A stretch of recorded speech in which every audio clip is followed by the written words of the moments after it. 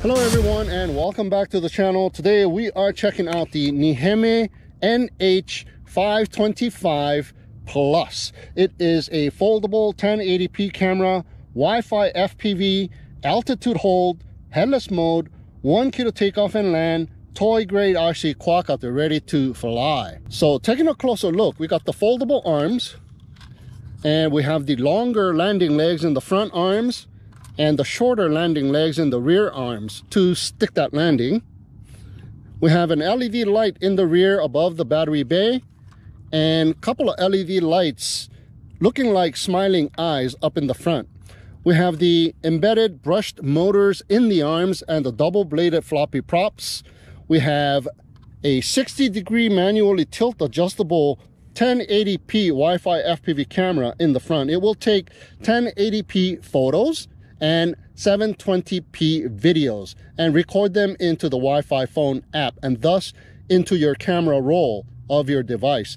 The Wi-Fi phone app is called the Neheme FPV app. It is a free downloadable app in the App Store, so go ahead and check it out. There's the power push button on and off switch on the top of the canopy, and the battery bay is in the rear. Now the battery is a 3.7 volt 1200 milliamp size battery. It is said to be good for about 11 minutes of flight time. Now it comes with 2 of these batteries for a total flight time of about 22 minutes. The remote controller has a spring-loaded pull-out phone holder, and there is a built-in ridge on the remote controller to rest your phone as well. We have the speed changing button on the left shoulder, and we have the photo button on the right shoulder. Short press for photos and long press for videos. The remote controller is nicely sized and it feels really good in the hands, and the gimbals are nice and smooth. It is not sticky at all. So here are the functional buttons. We got the 1 kilo takeoff and 1 kilo land button with the short press, long press for emergency stop. We have the headless mode button. We have a circle fly button and a high speed rotate buttons. The buttons on the right side are for trims, and down pressing on the pitch and roll stick will allow you to do flips. So both sticks at the bottom and in will calibrate the gyros of the quadcopter, and both sticks at the bottom and out will arm and disarm the motors of the quadcopter. And on the bottom is the sliding on and off power switch, and it will take 4 AAA size batteries. All right guys, so here we go with the Neheme NH525. We got a fully charged battery inserted, so let's go ahead and get it started. So powering it up, we got white LED lights looking like smiling eyes in the front and a red LED light in the rear. So let's position it facing that way and power up the remote controller. Up and down on the throttle finalizes the binding process. There you go.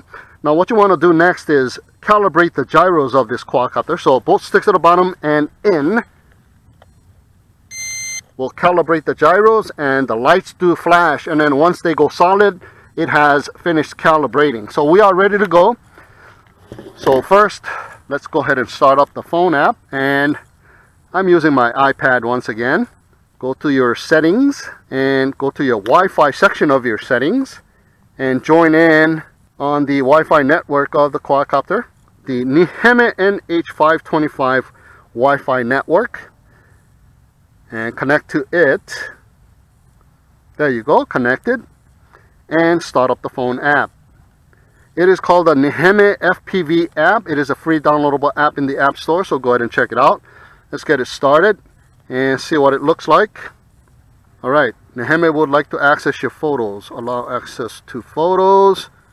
Anything else? Neheme would like to find and connect devices. Okay. Neheme would like to access the microphone. Okay. And let's go ahead and sign in here. And let's go ahead and skip that sign in and enter the device. And it is a phone app, so it's a small screen, so you're gonna have to enlarge it. Okay, so let's go ahead and screen record. 3, 2, 1, boom. Screen is recording, and I have Wi-Fi FPV. Let's see, the camera is all the way up. to 0 degrees. So let's see what we got here. Yeah, we got the typical toy grade camera. So it's pretty decent, but it is not something that you're going to record and, you know, film with this quadcopter. It's just for toy purposes and just to see where you're going and all that stuff. So let's go ahead and take some photos. Let me go ahead and take a photo with the hard remote and short press on the photo button. There you go, the page flipped over. One more. And one more. Let's see if we can take a photo with the phone app. There you go, page flipped over. So you can take a photo with the hard remote as well as the phone app. Alright, so let's go ahead and hit the record button on the phone app, and a counter appears and we are recording a video. I'm going to leave my iPad right here on this table and we'll come back to it in a little bit. So let's go ahead and check out the quadcopter here. So everything is calibrated, so all you got to do is bolt sticks to the bottom and out will arm the motors of the quadcopter. So there we go, armed it. And do that again to disarm it. Now let's see if the 1 key to take off and land button works by itself. Oh, short press it and it will automatically take off and arm the motors at the same time. Alright, so here we go. It's got a slight rear drift, so I'm gonna fix that issue here, and slightly left drift, I'm gonna fix that issue as well. There's a tiny bit of a breeze. So let's go ahead and check it out here. Now it is just hovering in one spot. Very nice. Let's see if it yaws in one spot as well. It kind of drifts off. Okay. Nice and quiet. And let's see. Okay, we are in speed number 1. So let's go ahead and check it out. Full pitch and turn. Full pitch for speed number 1 is pretty decent. There we go, not bad. Okay, full pitch and full yaw with a little bit of roll. That's speed number 1, that's not bad. Okay, let's see speed number 2. Full pitch, full yaw with a little bit of roll. Nice.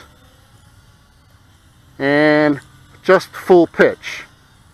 Turn around and come this way. Hey, that's pretty decent.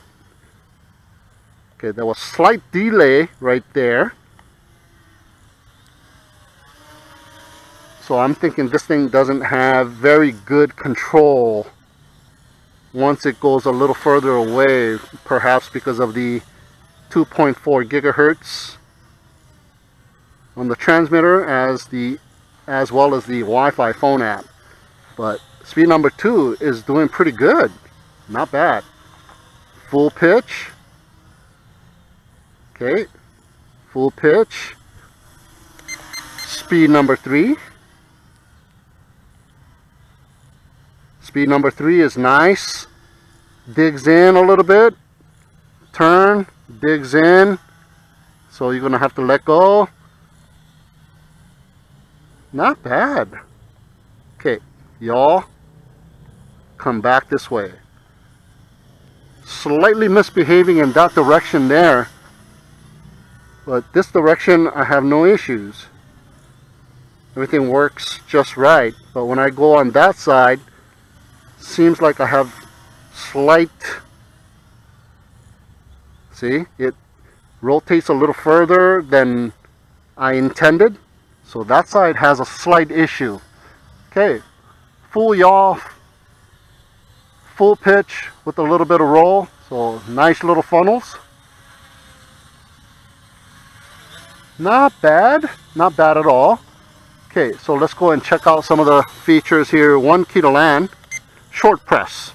So none of that long press. The long press is emergency stop, actually. So let's go ahead and check it out here. So arming the motors and raising it up just a little bit to check out the emergency stop. I totally forgot about that emergency stop thing. Okay, let me see if I can hover right there and e-stop. There you go. That was emergency stop. Okay, so when you got your quadcopter tangled up in some tree branches, the motors are still spinning. To shut it off, go ahead and long press on that 1 key to take off and 1 key to land button to shut the motors off so you don't burn the motors out.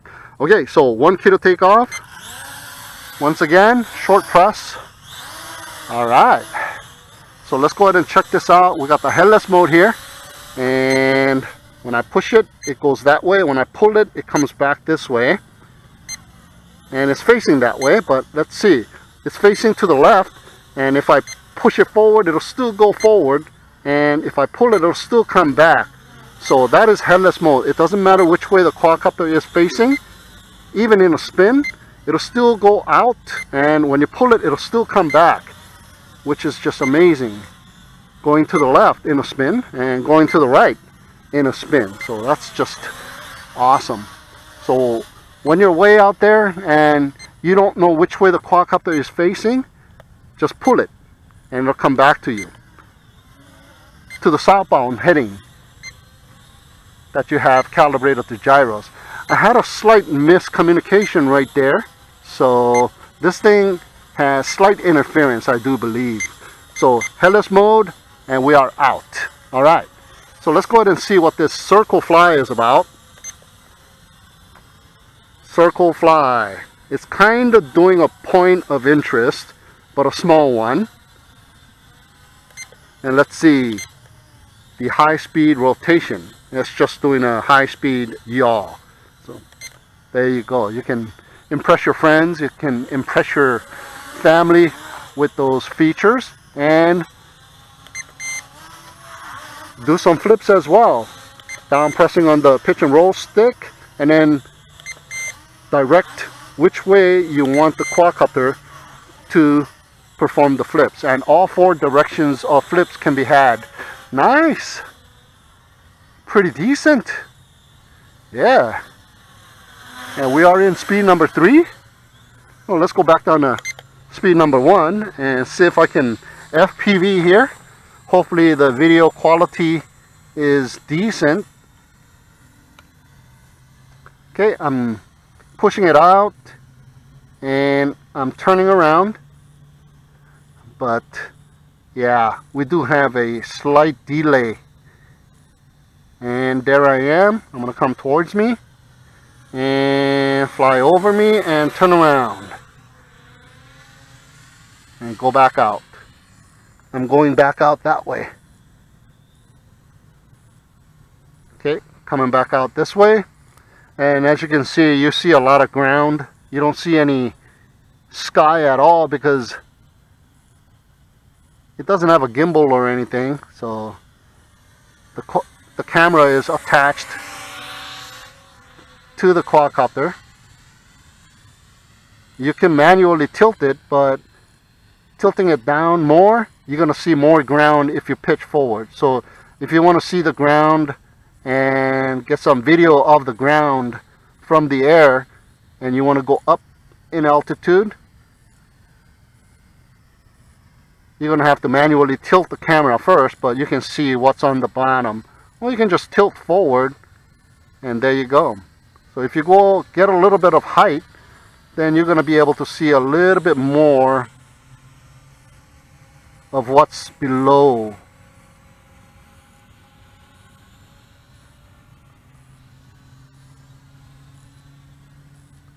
Okay, what the heck am I?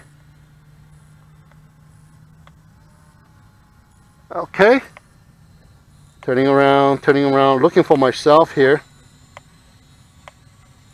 I should be right about here. Either that or I'm right above myself. Where am I? Okay, I'm completely on the opposite side of the car. looking completely the other way. So there it is, coming back this way, and it rotates a little bit more than I want. So there you go. I'm right below it, turning around. So it's got the antennas inside of the remote controller, so you can probably open up the remote controller and maybe take the antenna out. That'll give you a little bit more distance, but it's okay. Now that I got a little bit of height, it is listening to me better. I can finally turn the quadcopter, and it's not giving me like latency here, but it does rotate a little bit more than what I want.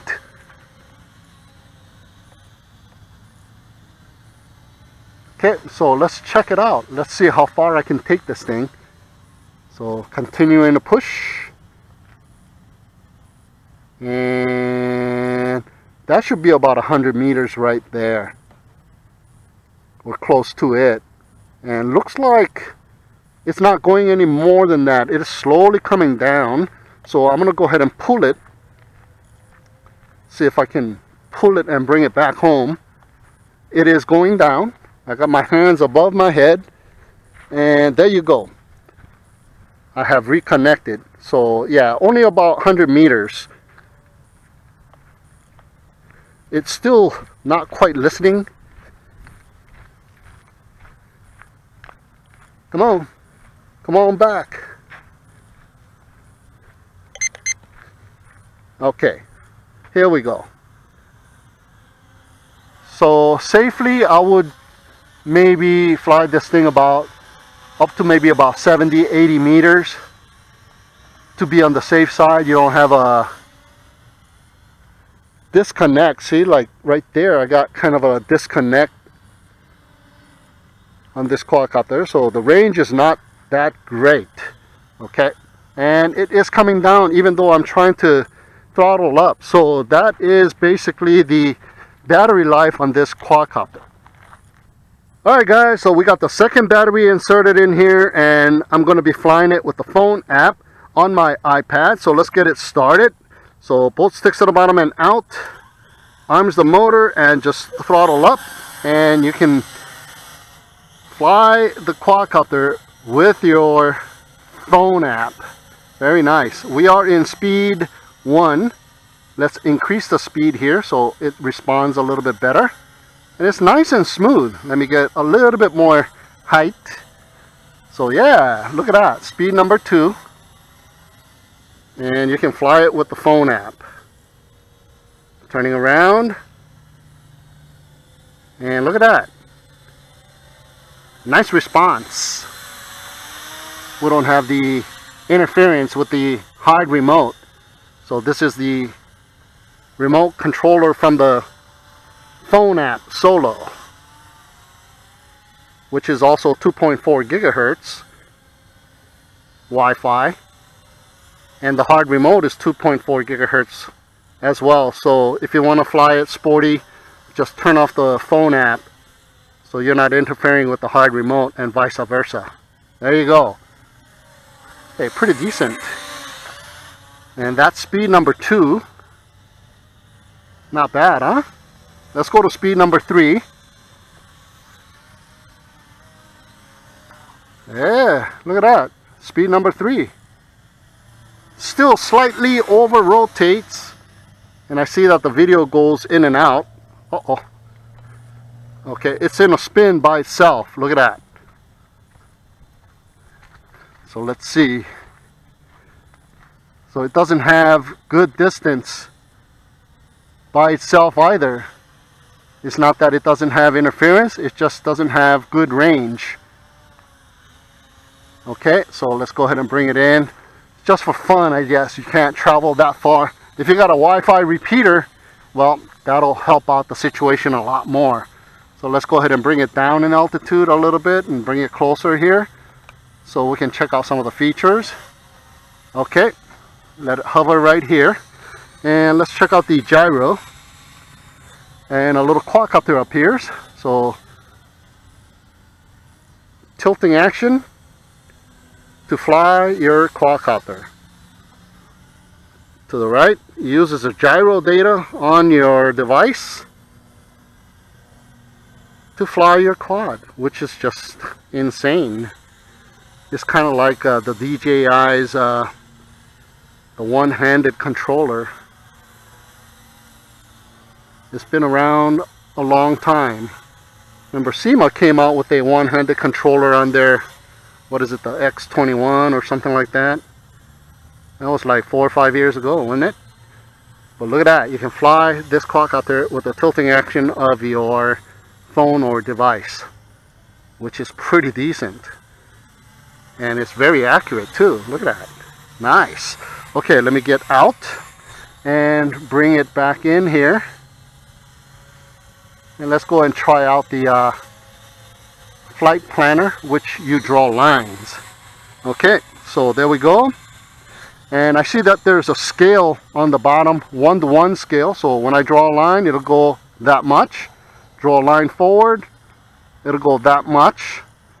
Okay, draw a line backwards, it'll come back to me that much, and so on and so forth. So you can draw multiple lines to keep on flying in one direction, but it does bob back and forth. So let's try the 1-to-2 scale. So when I draw a line now, it should go a little further.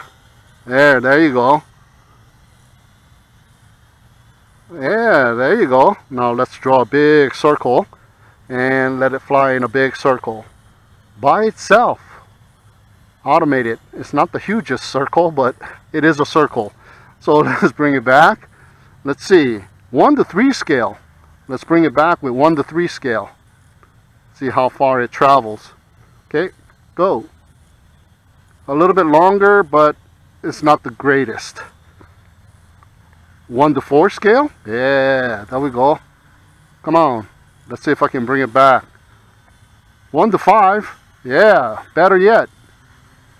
And I'm pretty sure 1-to-5 is the maximum ratio. Yeah, goes back down to 1-to-1. So there you go. That is Flight Planner for you.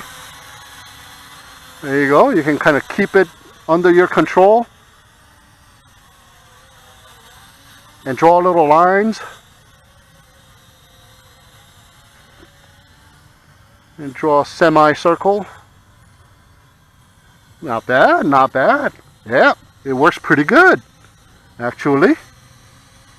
Okay, let's get out of the Flight Planner and fly it with the virtual sticks.